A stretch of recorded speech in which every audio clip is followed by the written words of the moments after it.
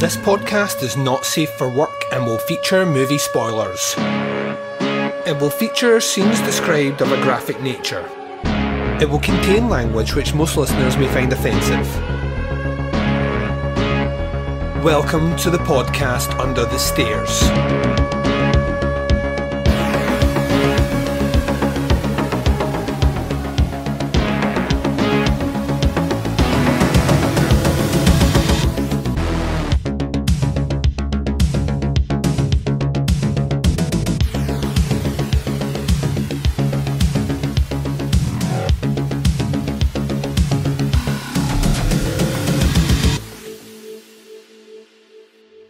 Hi everyone and welcome to the podcast Under the Stairs. I'm your host Duncan McLeish. Welcome to the show.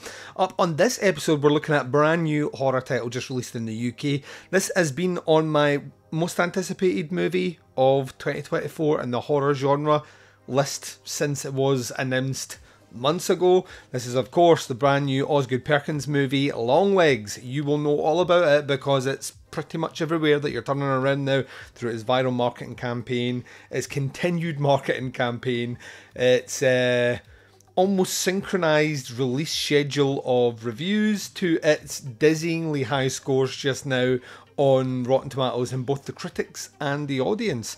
So yeah, we're going to be discussing Longlegs, and we're going to be doing it non-spoiler because the movie's just been released. So as always, let me kick out a little caveat at the start. If you want to know absolutely nothing about this movie, which I would say is the best way to go in to watch this movie, then please feel free to hit stop on this video right now, go away and check it out, come back, and you can always hit play whenever you want and catch up with my views then. If you've already seen it, then please listen on, and if you don't care about spoilers, which I know some of you listeners that will be your want, then just keep watching.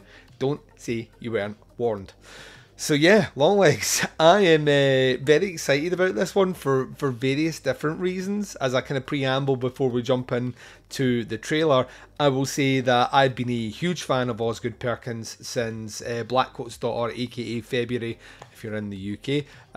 Since that movie came out, I utterly thought that movie was beguiling for a debut. It kind of floored me at how strong it felt as a debut, how well it was cast, its story, how sad it actually is as a horror movie.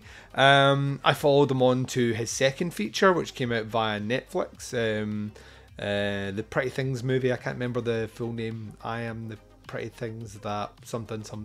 And it wasn't as good as Blackcoat's Daughter, but I liked it. I had a lot going on about it that made me kind of get behind it, and I thought the performance was really good. I didn't think it was as good as his debut, and we didn't have to wait a huge amount of time until we got Gretel and Hansel, which was his last feature before this one, which came out during COVID and as a result didn't get many eyes on it. It is absolutely excellent. I thought it was a movie that made my top 10 of the year that year, very strongly positioned near the top, and I continually wonder about how dark and gothic and smart and clever and how perfect an art house horror movie that actually is. So Osgood was, like, for me, was 3 for 3, and Longlegs has made it, spoiler alert, 4 for 4. This is hands down, as we stand right now, my favourite horror movie that I've seen this year. Let me give you some details on it though, and I'll be doing it after you've seen the teaser trailer, so I'll be right back right after this. You could have made nice with me, but you didn't. And that has led to all of this.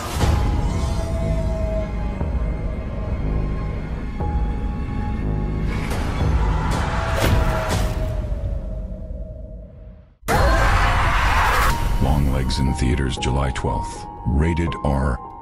And welcome back. So you've just seen the teaser trailer for Longlegs, and as bizarre and non-informative as that is, we're going to try and not spoil anything in this review, but to do that I need to give you the details. So look at the pretty pictures while I read stuff from the internet. Longlegs is written and directed by Oz Perkins. It stars Mika Monroe, Nicolas Cage, Blair Underwood, Alicia Witt, Michelle Cho Lee, Dakota Dalby, Lauren Akala, Kieran Shilpka, and some other folks in there. Synopsis for this one is listed on IMDb is: in pursuit of a serial killer, an FBI agent uncovers a series of occult clues that she must solve to end his terrifying killing spree. So, Longlegs is, in its simplest description, is a throwback movie to the 1990s. Like, probably like the first half of the 90s, where we weren't just getting like straight out horror movies. We kind of existed in the post-satanic panic glow of kind of thrillers, which probably should have been horror movies, with police enforcement officials being tertiarily involved with Satanism and the occult. So I can already think of movies that kind of cover a lot of that, whether it's a movie like Fallen, which uses kind of voodoo-esque practices to jump between bodies, or a movie like The First Power, which is, you know, kind of leaning towards the kind of occult as well. There was a fascination about it, specifically in the first half of the 90s. That and, you know, FBI agents who are tracking down serial killers. So everything from the big one being Silence of the Lambs, but you have movies like Copycat, The Bone Collector. You know, there's loads of them where profiling became interesting, and a lot of that spun from the unlikely success of Manhunter, the movie by Michael Mann, based on the Tom Harris book about Detective Paul Graham, Hannibal Lecter, etc, etc, etc. There was a sea change move in the early 2000s away from kind of that almost follows, and this just come to me as a thought in my head, like the kind of almost emulates. And this could be an interesting discussion piece for someone much more intelligent than I, but when you look at Giallo, that's right, get Giallo into the conversation, in the 70s in Italy, Giallo was all focused about the killings and the murders, and then ultimately it morphed into the poliziesque sort of movies, where it was more police procedurals and you were following that side of things, and that kind of naturally picked up the baton. And when you look at the 80s, you got a ton of slasher movies and horror movies, and then it kind of morphed into the 90s, and then it was more focused on the police trying to solve the crimes. You get a lot of thrillers where you're following detectives and agents and police officers and FBI and whatnot. And I wonder if there's a cause and effect in cinema that audiences naturally navigate to the procedural aspect rather than the stock slash aspect of movies after a period of time. Someone much smarter than me will write a paper on that, or it's probably already out there. But yeah, it reminded me of that specifically. I will say this: Nicolas Cage is in this movie, and I don't want to give too much detail about it, but I will say that Nicolas Cage in the last 20 years, I think, has churned out some of the best performances, specifically in this genre, that I think any actor has without like dropping the ball loads. Like, he is consistently delivering incredible performances. And this one, it is fucking out there. I mean, this is an out there performance. Gives it his all. Is not scared to look foolish. I kind of love that about him. But at the same time, it works. He plays a character that is very unsettling to watch. It kind of delves in a lot. Toes dangling a lot of pools here. There are certainly elements I mentioned of Silence of the Lambs. There's elements of... Weirdly, there's elements of Twin Peaks in here. Like one shot specifically in this, which I was like, that is right out of the mind of David Lynch. But it follows like the procedural aspects of a lot of the movies you see in the 90s. On top of that as well, a lot of the camera work reminded me of things like Exorcist 3. Those kind of long static shots where things are happening in the distance and you as the audience feel like you're being drawn in. It reminded me, like the driving, like the way the cameras were placed while the cars were driving reminded me of things like Manhunter, the most recent kind of Netflix TV show, which follows the birth of the behavioural profiling unit in Quantico with the FBI. As a lot of the camera work was very Fincher-esque. I also get the feeling that from watching this movie that I'm scratching the surface with the amount of detail. I picked out loads, but me and Baz went to see it, and when we were talking outside the cinema, he had picked up things I hadn't, and it kind of made me think, oh, this movie's going to be like densely layered with a lot of detail that's going to need to be revisited by me to kind of check out. Mika Monroe is brilliant in this. She's playing a much more subdued character than I've seen before, but it actually really works for her performance.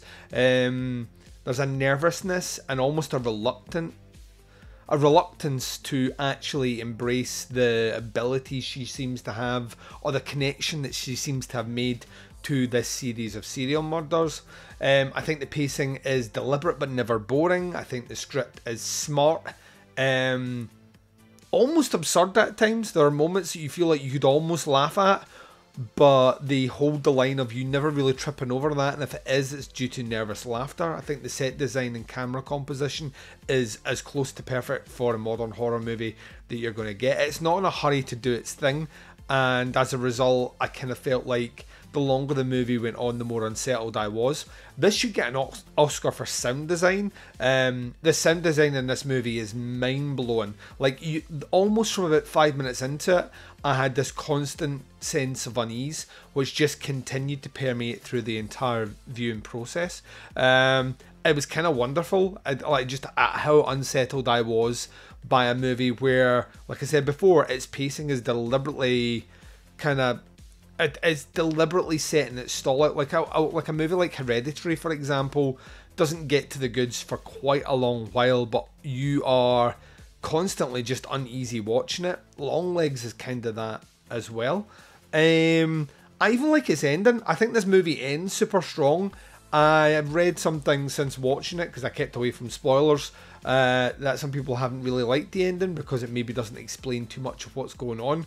And these are the same people that moan that, you know, trailers give too much away and movies are being dumbed down for audiences. So you can't have it always. I kind of like the way this kind of ends in a place where you can go and do your own detective work or not. And talking about doing your own detective work, this literally has like one of those exciting viral marketing campaigns. There's a fake old school 90s website set up which discusses all the murders, crime scene photos and all the rest. It's a ton of fun. I played around with it for about an hour yesterday.